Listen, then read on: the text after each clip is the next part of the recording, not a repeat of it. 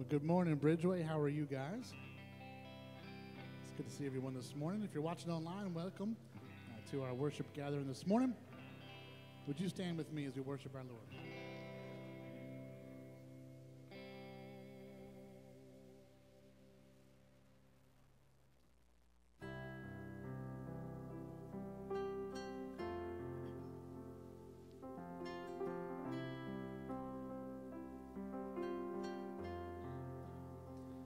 How great the chasm that lay between us. How high the mountain I could not climb. In desperation, I turned to heaven and spoke your name into the night. Then through the darkness, your loving kindness tore through the shadows of my soul. The work is finished, the end is written.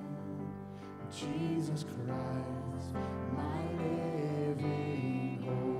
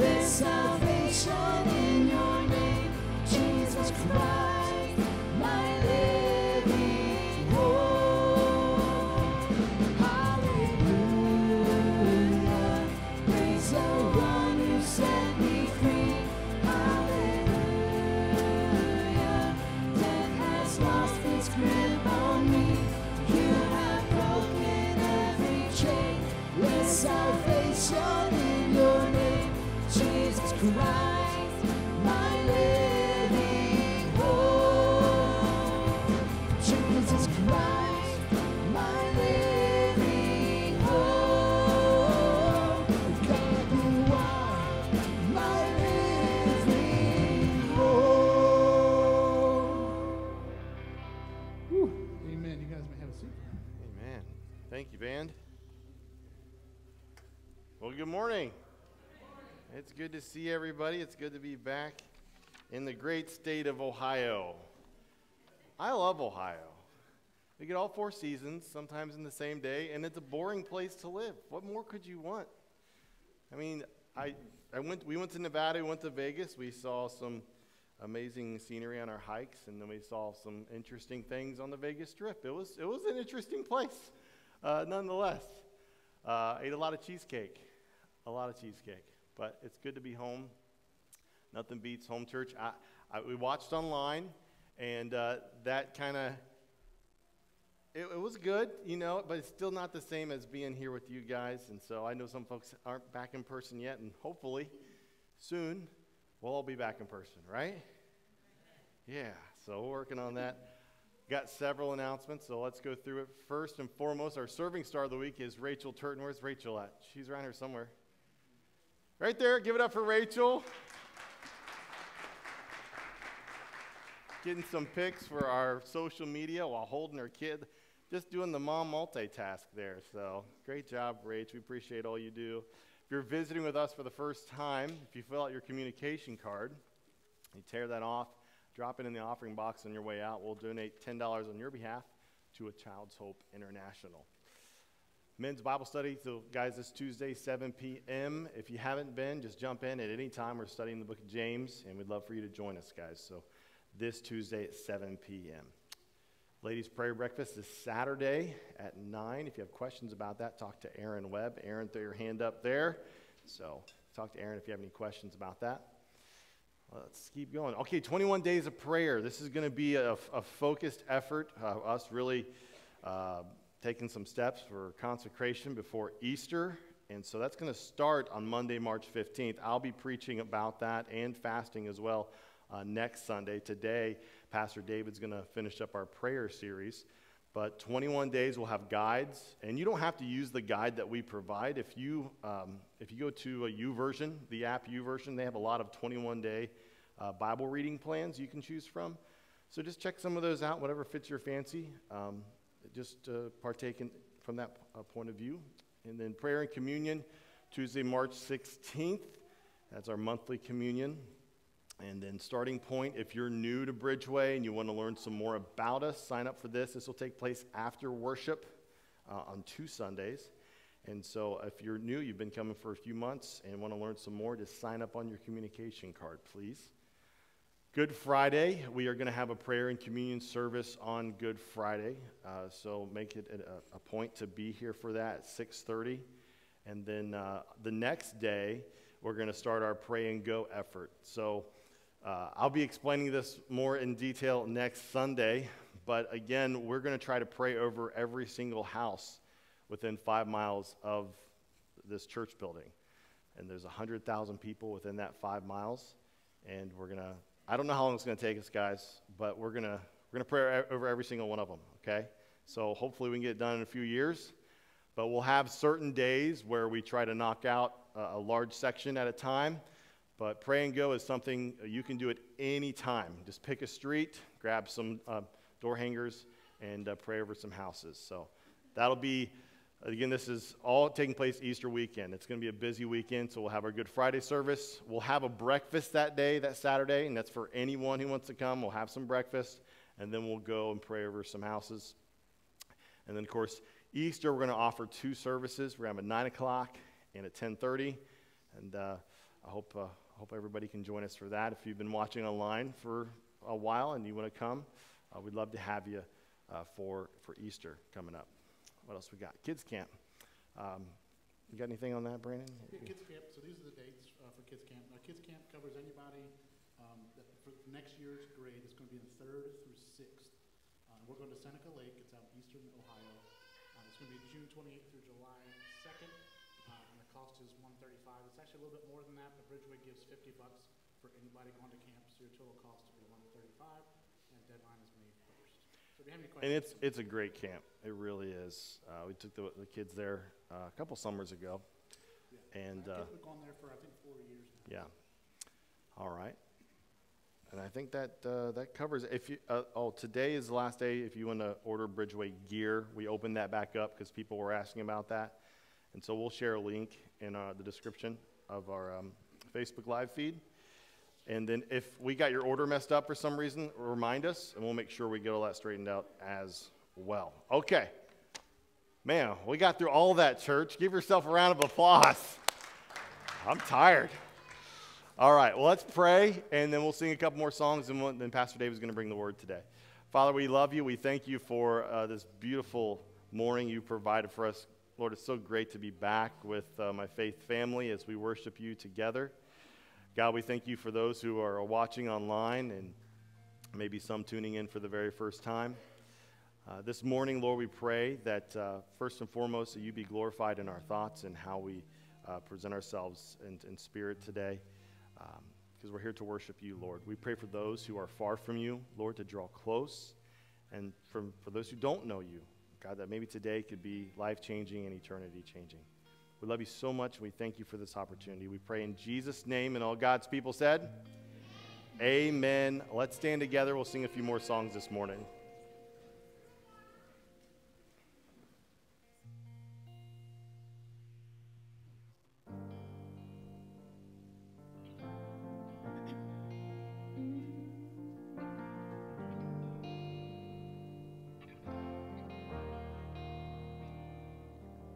My Jesus, I love thee. I know thou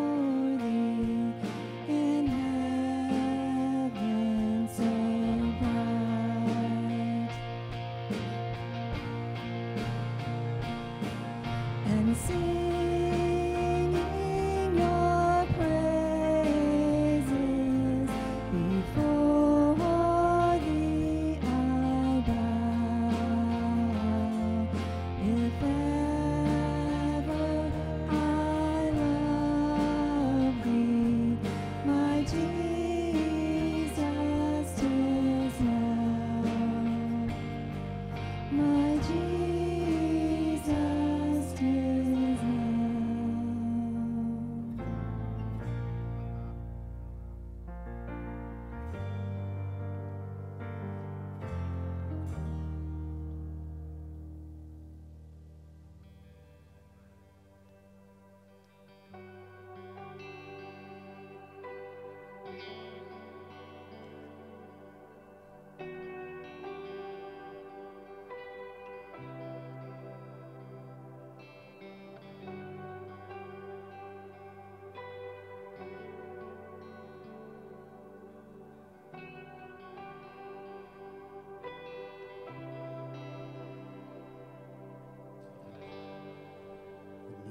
Stars, the winds, the morning sun was dead. The Savior of the world was falling. His body on the cross, his blood poured out for us. The weight of every curse upon him.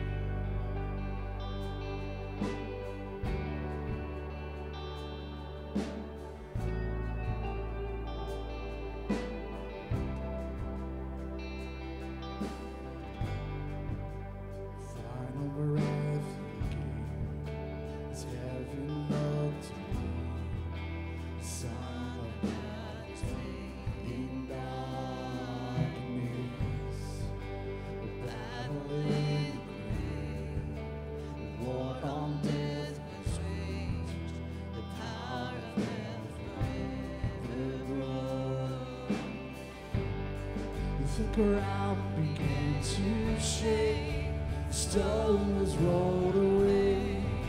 His perfect love could not be overcome. Now death lose your sting, a resurrected King, I render you defeated. Forever He is glorified. Forever He is lifted high. Forever He is risen. He is alive. Yes, He is alive. The ground began to shake, stones rolled away. His perfect love could not be overcome. Now death raised your sting, our resurrected King has rendered you defeated. Forever He is glorified. Forever He is lifted high. Forever He is risen. He is alive. Yes, He is alive.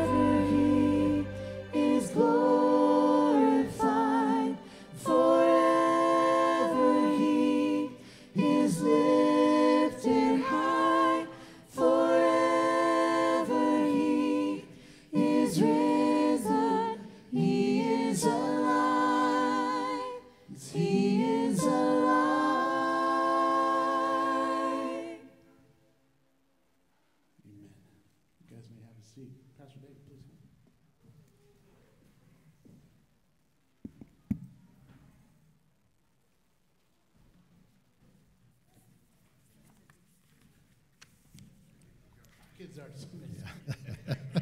I remember last week. I was wondering if you can let them go. I could see they were ready to go, and you're, when do I leave?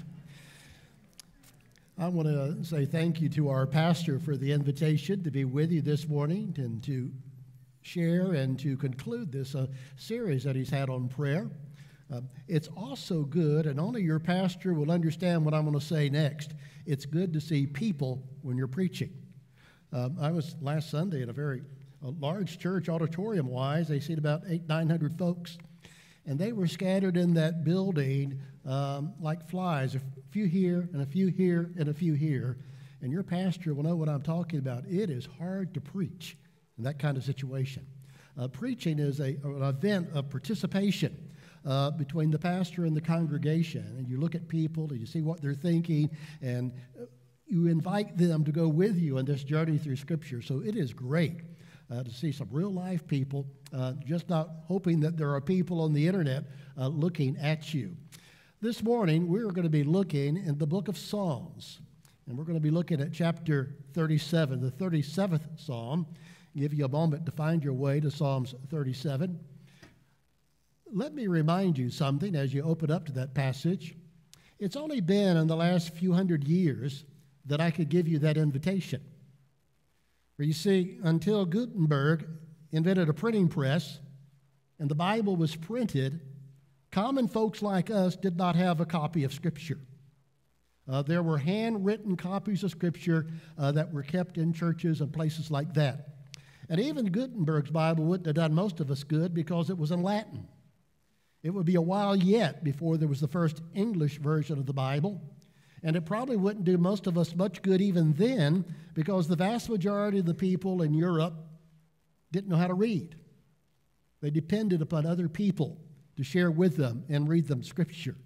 So how privileged you are today to be able to take your own version of the Bible and open it up or look on your phone or whatever and able to see with your own eyes what Scripture says there. The other thing that I want you to think about as you look at Psalms 37 is that you are looking at a reading in the Bible or a book in the Bible that's about 3,000 years old. You go home and think about that a moment. The book of Psalms is about 3,000 years old. There are some passages in that that are even older than that, like the Psalm of Moses in the book of Psalms.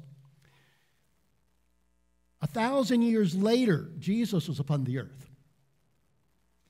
And Jesus quoted this book more than any other book in the Old Testament. And then Christianity began. And the pivotal book in the early church was this book. Psalms was the songbook of the early church. In fact, many of the Psalms, not only of the church, but also in Judaism. If you'll look in your Bible, sometimes there are notations about the kind of music that you would use to sing that. It was also the book of worship. But probably the most important thing that the book of Psalm is important about, it teaches us how to pray. Our pastor shared with us on a sermon a few weeks ago on using the Bible to pray through Scripture. Well, believers have been praying through Scripture for a long, long time. Even before the New Testament era, back in Old Testament times, they used this book as a guide for prayer. And you think about it a moment. Here we got a book, 3,000 years old, yet you find relevant this morning. Indeed, a testimony to the inspiration of Scripture. 3,000 years old. And I'm going to read a passage in the moment, and I could read many of them, but it will speak to you. And many have had the Psalms speak to you, haven't you? You could probably tell me when you memorized a particular psalm, or maybe you could tell me you went to the funeral of your mother and the pastor read a certain passage of Scripture. Or maybe you found yourself in the hospital and your pastor came by and he opened up to the book of Psalm and it spoke to you. And why is that? Why do the book of Psalms speak to us so much? I think one of the main reasons is they are so personal. If you go through the book of Psalm and just go through it, you will find often they are written in the first person pronoun. It is not we, it's not they, it's not us, but it is I and me. You know Psalms 23. The Lord is my shepherd, I shall not want. He leadeth me beside the still waters. And it goes on, and yea, though I walk through the valley of the shadow of death, I will fear no evil. That's pretty personal, isn't it? And as you read the book of Psalms, it struggles with what all of us still struggle with. 3,000 years later, guess what? We're still struggling with the same thing. Our fear of death, our anger, worried about people who are trying to harm us, worried about our own sins. You know, the cry of David, restore unto me the joy of my salvation. That's pretty personal, isn't it? And I believe that's why the book of Psalms has always touched the hearts of believers. Well, let me read now from Psalms 37. And Psalm 37 is one of the Psalms of David. Obviously, not all of the Psalms are David, but there are many of them. And I find it interesting in verse 25, which we'll be not looking at real particular, but Psalms 25, David says this, I have been young, and now I'm old. So here he is, an old man, looking back. And the pastor asked me in this message to share someone from my perspective. I hate that the pastor thinks I'm an old man, but I guess when you close in on 74, you get into that category, don't you? Some of you know what I'm talking about. But indeed, your perspective doesn't mean you know all the answers to all the questions, do you? But you've seen a lot. And I have seen a lot. And some of you who are my age know what I'm talking about. A lot of water has gone under the bridge. And so David is there, and he's talking about an issue, and this is what the Word of God says. Follow in your Bible. Fret not yourself because of evildoers, neither be thou envious against the workers of iniquity. For they shall be soon cut down like the grass, and wither as the green herb. Trust in the Lord, and do good. So thou shalt dwell in the land, and verily thou shalt be fed. Delight thyself also in the Lord, and he shall give thee the desires of thine heart. Commit thy way unto the Lord, trust also in him, and he shall bring it to pass. And he shall bring forth thy righteousness as the light, and thy judgment as the noonday. Rest in the Lord, and wait patiently for him. Fret not thyself because of him who prospereth in his way, because of the man who bringeth wicked devices to pass. Cease from anger and forsake wrath. Fret not thyself in any wise to do evil. Psalms 37 begins with a word that we don't use much anymore and is repeated several times in this psalm. That word, fret. Now, if you would go through other Bible translations, and we are grateful for so many of them these days that help us understand the Bible, two of them use the word worry. Well, the word worry doesn't quite get to what this word fret is about. The Christian Standard Bible uses the word to agitate.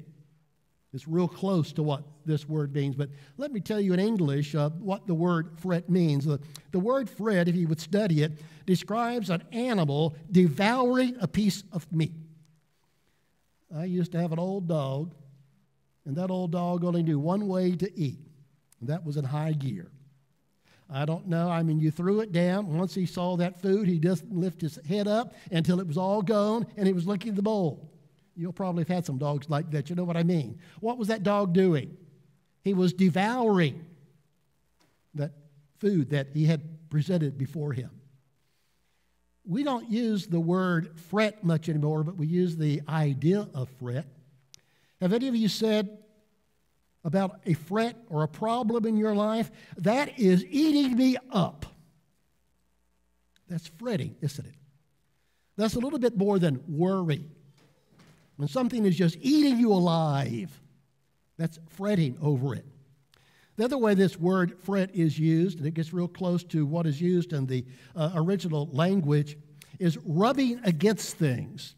When you take a piece of sandpaper and rub it over a piece of wood, that grit on that sandpaper is fretting that wood away. Now, you all know there are different kinds of sandpaper. Sandpaper comes in different grits. Maybe you're working on a project, you've been working on a piece of wood, and you've did this, and you're ready to put that final coat of lacquer or whatever you're going to finish it with on. You do not use a 40 grit piece of sandpaper. You might find a 2000, maybe 2000 is not fine enough. Maybe you find something that's not much more coarse than soda. You know, you use a grit in your toothpaste when you have soda in your toothpaste, don't you? Well, when we come to church today, some of you have come to church with your problems, but your problems are about like soda. I mean, life is good today. You know what I mean? You got a few problems, but no big deal. Your frets are about that big. But some of you are here without that kind of fret. You've got that 40 and 80 grit stuff on you. I mean, you are being rubbed, and we use the term, don't we, when we describe that. That person, that issue, that problem has what? Rubbed me the wrong way. That's fret. Do you get the idea? Well, David begins this psalm talking about the problem of evil, and it was fretting on somebody. Have you ever fretted over evil? I have. I have seen enough problems in my life. I have dealt with enough people. I have gone home sometimes, and I think if I could get my hands on that person, I wouldn't do it. But have you ever felt that way? Have you ever seen a life totally destroyed by another person in a family? Have you ever seen something in the community happen because of another person? That's fretting over evil. It's only natural that we look at it, we ask ourselves, how in the world could that joker get away with that? And this is what this man was doing. He was fretting over that. But there are other kinds of frets that we have, and in Psalms 37, we are giving a recipe. We're giving instructions. David is giving instructions on how to overcome the frets of life. And really, when we pray, that's what we're doing. We're saying, Dear God, I am facing this or this or this. Dear God, I need some help here. Well, David gives the recipe, and I want you to notice as I give it to you, each of the words that I'm going to give in this will be a verb to begin with. That's an action word. That's something that you do. And then each of these words will be followed by a prepositional phrase. I have been the homeschool teacher for my 5th grade grandson since last April. It's been an interesting journey. Y'all who have done that know what I'm talking about, but he has been going through just recently in some grammar, and they were talking about prepositions, and he had a little quiz coming up, and he had to memorize a definition. What is a preposition? A preposition is a word that gives direction to the verb. And that's what a prepositional phrase does. It tells the verb where it's going. Well, we begin there in your Bible in Psalms 37 as it starts this passage in verse 3, the first part of this recipe. And what is the word? Trust in the Lord, the prepositional phrase. Now, if you just had that word trust, what might you put in there? Well, I'll tell you what I have put in there. Many a time I did not go to my knees and pray to God for wisdom and direction. When I first found a fret, who did I turn to? Who do you normally turn to in your frets? Yourself. We're the rugged individualist, aren't we? I'm going to solve this problem if it kills me. It might. You're going to work it out, aren't you? Give me enough time and I'll figure out what I need to do next. Who am I trusting in? Myself. Do you know it's really dangerous to trust yourself at times? I remember years back, it's about late 60s, I was still getting some education, and I was studying with a very well-known Old Testament scholar. He's dead now. His name was Clyde Francisco, but he was teaching to us the book of Jeremiah. And he came to that passage of the book of Jeremiah, and the Bible says this: the heart of man is a deceitful thing. And he stopped. And he took his finger and he began just going across that group of students. He says, men never forget you can't trust your heart. You've heard all your life, let your conscience be your guide. If you let your conscience be your guide, you can destroy yourself sometimes. And I wonder how you could tell he was very emotional about it. And he then shared a story. That week, he had been on a trip. He had been to an airport. He was waiting in an airport waiting room. A former student showed up. The man had been pastor of a really big church, a well-known preacher at that time. He let his conscience be his guide. He blew up his marriage, destroyed his ministry. And he sat down by his old professor and said, "Oh, I wish I could rewind the clock. Oh, I wish I had never let my conscience be my guide." You can't trust in yourself, folks. The reason I pray, the reason you pray, is that we need God's wisdom, not our wisdom.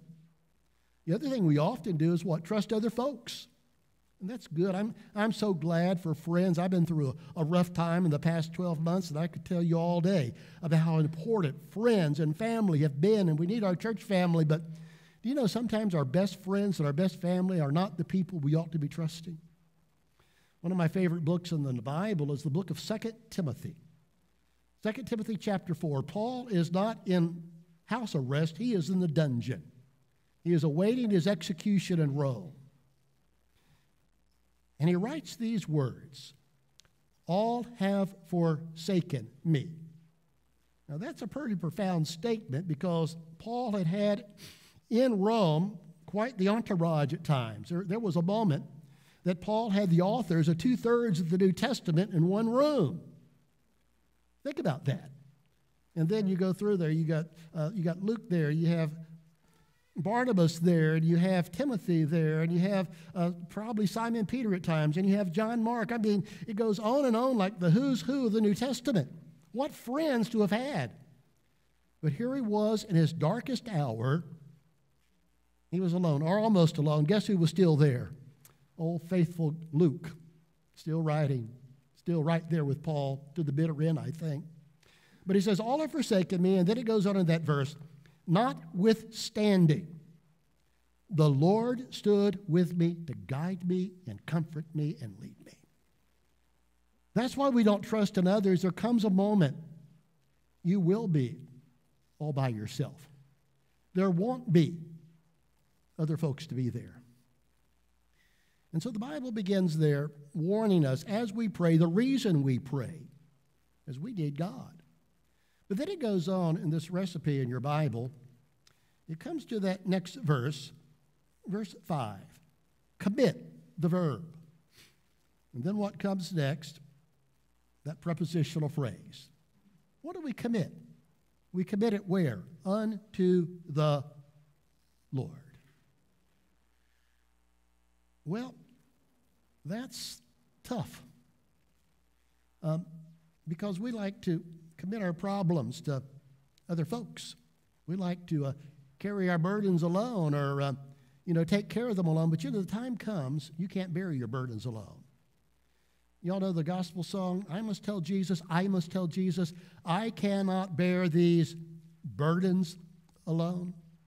I remember when Billy Graham used to have his great big crusades, and George Beverly Shea would sing, the choir often would sing this song, burdens are lifted at Calvary. Why? We can't bear these burdens alone. But guess what? We try to do it, don't we? And we wear ourselves out, and then what do? We try to find some other folks to bear them. I was a pastor for a long time, and there were weeks, you'd be completely wiped out, and you knew there were certain people in your church, and you saw them coming. You tried to duck out of their way, because why? They had another load they wanted to dump on you. They had their burdens. They didn't want to carry their burdens, and they wanted to give you their burdens. Well, there comes a time you get tired of trying to carry everybody's burdens, but we all got our burdens, don't we? Right initially, a lot of us today have our burdens of family. Family's a very complex thing, isn't it? Brothers, sisters, aunts, uncles, grandma, grandpas. I had a friend call me. I was in Kroger the other day, and this guy's a lawyer, and just a buddy. He's been a friend for a long time, and he called me up, and he has real problems with grandma right now. It's a burden. What to do next? My wife and I, we have our oldest daughter. When she was a young adult, she about killed us. She put a burden on us that I think back, I don't know how we were going to handle it. And finally we came to that point. My wife and I had cried enough tears, and I had worried enough worries. We said, we're going to have to turn this one over to the Lord. We can't carry this burden alone. Some of you know what I'm talking about if you've gone through some things with your kids. You come to that day, you say, Lord, the foundations were laid, and I don't know what's going on here, but we can't carry that burden alone. Well, my daughter lives in Texas now, and I'll get a couple of calls every week. And here in recent times, I can tell at her conversations, she's looking back and looking back and looking back to her mom and some things she was taught as a child. Well, the Lord is doing some things that we were never able to do. Sometimes we got the burdens of some awful people in our lives. Are there any of you fix-some type people? You're trying to fix some folks. You're going to get them straightened out.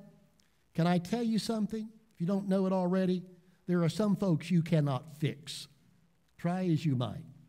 There are some folks, what are you going to have to do? You're going to have to turn them over to the Lord. And then there is the issue of our health.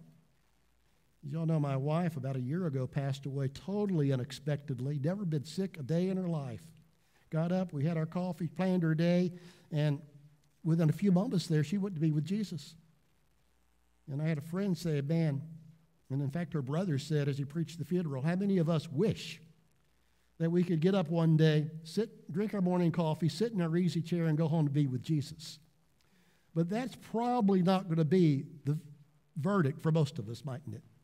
One of these days, you're going to go to a doctor, and he's going to give you a great big fret, isn't he?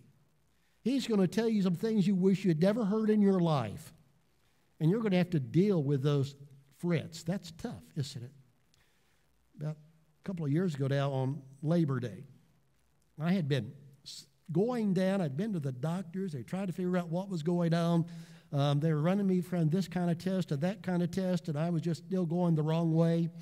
My wife was worried sick about what was going on with my health, and I have a son and a daughter who both work at Christ Hospital, and they began working on me, saying, Dad, you got to get some help somewhere else. You're not getting the answers that you need to get.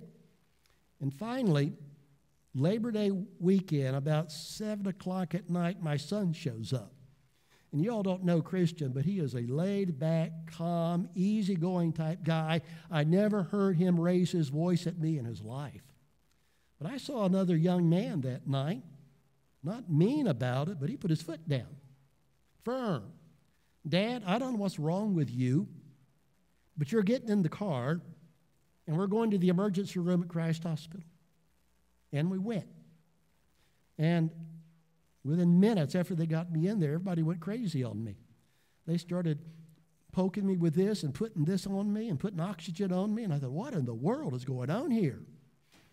Well, to come to find out later, I was in stage 5 kidney failure. My doctor says you almost didn't make it. Well, I spent some nights in that hospital. Never been there in my life. I don't know if you've ever been in a hospital room at night by yourself, but it gets pretty rough, especially when you go through that kind of issue. And my kids would show up. Both of them worked night shift in the hospital, and they would come and eat their lunch, they called it, about midnight. And we would chat back and forth. And then they would leave, and the rest of the night I would be there alone. Me and the Lord had some very deep, deep conversations. I've been a pastor, and I've stood up many a bedside, and I've read many verses of Scripture and telling people, you cannot bear this burden alone. Let's share this with the Lord. But me and the Lord had a talk. Lord, I can't die. You can't let this happen, Lord. I've got a wife, and I've got grandkids, and I've got this, and I've got that. You know, and I fretted and I worried because that's what fret is all about. That's why we pray. And I finally came to that point of what? I must tell Jesus, I cannot bear these burdens alone. Well, the Bible tells us to do what here? It says commit. And then I jumped over verse 4, but back to verse 4, it says delight. And then the prepositional phrase, delight thyself also what? In the Lord. You know that word delight? It means to find your satisfaction, to find your peace. How can you delight in the middle of your frets? Have you ever thought about that? Remember the song of, you probably sang it when you were a kid about Paul and Silas in the prison singing a song praising God. That's odd, isn't it? How in the world do you get in prison and have a song service? How do you praise God in a situation like that? But that's what was going on there. They were in the middle of their problems, and people looked at them. A couple of weeks ago, our pastor shared an illustration in one of his sermons about the song, It Is Well With My Soul. The author of that song, Horatio Stafford, was a very successful lawyer in the mid-1800s in Chicago. The Chicago fire, you've all heard about that, wiped him out. Shortly after that, he had 5 kids, but his youngest child, a boy, died of scarlet fever. And because of all of that was going on, he thought it'd be a good thing for the family to take a vacation to Europe. And so he sets it all up. And at the last moment, he had a business thing come up. He couldn't go and get on that ship, so he told his wife, I'll come on another. And they took off. And midway through the journey, that ship collided with another ship. And in 12 minutes, it sunk. The 4 kids, girls, died, drowned. And a sailor found Anna Stafford trying to cling on life in the ocean and drug her out, and she survived. And she sent a telegram or a cable, whatever they used at that time, to her husband. Saved only me. What do I do now? Everything was gone. And so Stafford tells his wife, I'm coming as soon as I can get on a ship to get to England. And on the way, he wrote a song. Now, if you go to the Library of Congress, you can see the original manuscript at the Library of Congress of our country. It was written on a piece of stationery from a hotel, and it was written in pencil. And it goes like this on that first stanza, when peace like a river surrounds my soul, when sorrows like sea billows roll, whatever my plight, thou hast taught me to say, it is well with my soul. Do you get the imagery? The sea billows. Have you ever been to the ocean? Do you know the waves always keep coming in? They just don't stop, do they? This man was looking at his life. He had seen the Chicago fire. He had seen the death of a child already. Now the 4 children were dead. He had seen billow after a billow after a billow. And then what does he say? The Lord taught me to pray. The Lord taught me how to deal with those sea billows. Lord, you have taught me about those things. Do you all realize that God never promises us there will be no sea billows? If you have lived long enough, you know what I'm talking about. I mean, there's always one out there. There's hardly a week that goes by that I don't talk to somebody that is facing another sea billow. They keep coming. The world sort of got messed up in Genesis chapter 3. This is an imperfect world, and we should not expect this world to become perfect anytime soon. The sea billows will always be there, but what the Lord does promise us is what? He can teach us to deal with the sea billows. The Lord wants us to become experts at dealing with the surf and the waves. That's what it's all about. When we deal with our frets, as we study the Bible, as we deal with Scripture, the Scripture can show us how other people prayed and how other people dealt with their problems, that we can deal with our sea billows. I was told when my wife passed away last March by some good friends, David, they said, look out for the unexpected waves. And I didn't quite know what they talked about at first. I had read all the books, but I began to realize the grief waves just keep coming. If any of you have lost someone loved much and part of your life, you think, well, things are settling back down a little bit, and you look over your shoulder, and guess what's coming next? Another billow. But the Lord will teach us to deal with those billows. Then there is another piece of advice in this psalm. And probably my most difficult thing about praying, and the Lord had to teach me a whole lot about praying, it's verse 7. Rest in the Lord. Did you get that? It's a verb, not a noun. Rest is something that you do. This word rest here in Psalms 37 is translated in some other places in the Bible, be still and know that I'm God. If I could put it in just old English, common horse sense English was, there comes a time you got to get your hands off of it.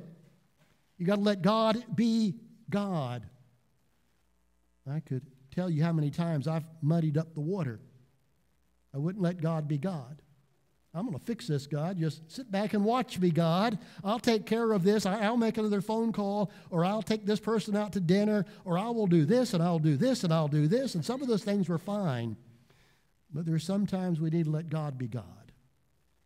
Some of you this morning need to let God be God. You need to rest in the Lord.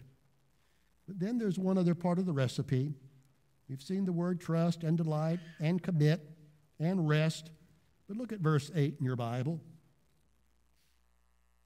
Wisdom from David about dealing with fret. Cease from anger, forsake wrath, fret not thyself in any wise to do evil. Do you know that uncontrolled fret will make you do stupid stuff? You could probably give me a testimony, couldn't you? Have you ever seen in a family there is a fret? Not just a worry, but a fret. I mean, it is eating you alive.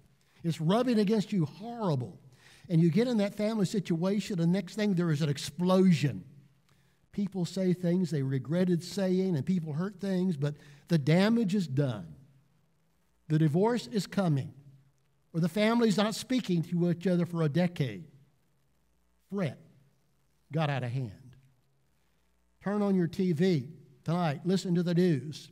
There's hardly a night that passes that there is not a report of some kind of domestic violence.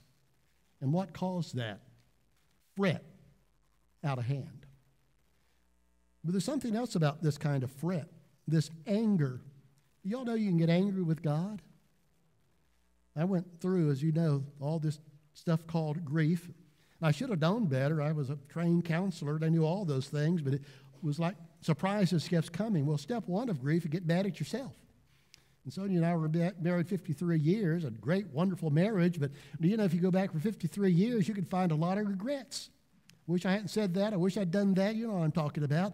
I beat myself up real good. Got through that. Second stage of grief, know what it is? You get angry with God.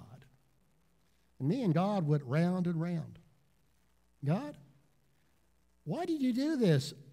My children, my grandchildren needed my wife, and Lord, I miss her. Lord, I needed her too. Why did you do that? And Lord, don't you know what she did? She was a wonderful wife, a wonderful pastor's wife, a missionary that people even wrote articles about all that she did in her missionary career, and she spoke to women's conferences and everything else. Lord, why did you do this? Have you ever been there? If you've been in grief, you know what I'm talking about. And I had a friend came by, and we were chatting, and he said something, just punched me right in the stomach. He said, David, isn't it great? Your wife spent a lifetime telling people about Jesus, and now she is home with the Lord in heaven. I said, Lord, I'm sorry. Heaven's a whole lot better than earth. Her place in heaven is what it's really all about. That's what she told people about. But we can get angry with God, can't we? I remember years ago when I was a young pastor, we had a couple at our church in Missouri, and they were middle-aged adult. Their young adult son was killed in a car crash. And that couple who used to teach Sunday school and all kinds of things, they just dropped out of church. And folks went to them and talked with them, and they didn't want to talk to nobody. They said, we're never coming back. We're angry with God for what he did to our family. Have you ever known somebody angry with God? People do that, don't they? Your frets can drive you to be angry with God. Well, this morning, I've given you a recipe. Folks have been reading this recipe, as I told you, for about 3,000 years. It's tried and proven. Lots of folks have looked at this. I just wonder how many people have cried over it, prayed over it, thought over it, wept over it, wrestled with it, and everything else. This is real life. I hope this morning that as you think of your own life, you'll think about those things that you need to turn over to Jesus. Those frets that you need to hand over to him. You know, Stafford, in that great hymn that he wrote, It Is Well With My Soul, he writes in the third verse these words, my sin, oh, the bliss of this glorious thought, my sin, not in part but the whole, is nailed to the cross, and I bear it no more. Praise the Lord, praise the Lord. What is our biggest fret? What's going to happen to me when I die? I hope today, if you do not know the answer to that fret, what that song just said, your sin, not in part but the whole, is nailed to the cross and you bear it no more. You can roll that burden of sin over to the Lord even this morning. Let's pray together. Our dear Heavenly Father, I am so thankful that I can open up this great book and find words that men and women have wrestled with and prayed through and dealt with for thousands of years.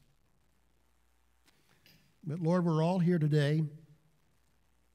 We've all brought our frets with us. And Lord, there's some folks here who are being devoured this morning. And I would just pray that they would discover how to turn those frets over to you. There are some folks that have had things rubbing them the wrong way and is killing them. And Lord, I pray that they too can discover what David was sharing to this man in this psalm. And Lord, I want to thank you most of all that that burden of sin was lifted at Calvary, that Jesus made it possible that we do not have to bear that burden of sin alone. Thank you, Lord, for saving my soul. In his name we pray. Let's stand together, church.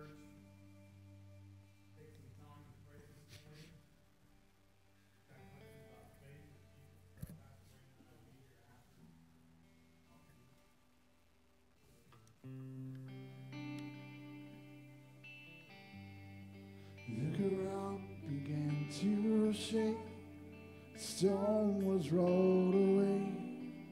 His perfect love could not be overcome. Now death, where is your sting? Our resurrected King has rendered you defeated. Forever He is glorified. Forever He is lifted high. Forever He is risen. He is alive. Yes, He is alive. Sing it out, just your voices. Forever He is glorified. Forever He is lifted high. Forever He is risen. He is alive. Yes, He is alive. Amen. You guys are dismissed. Have a great week. Stick around for small groups afterwards. The ground began to shake, the stone was rolled away. His perfect love could not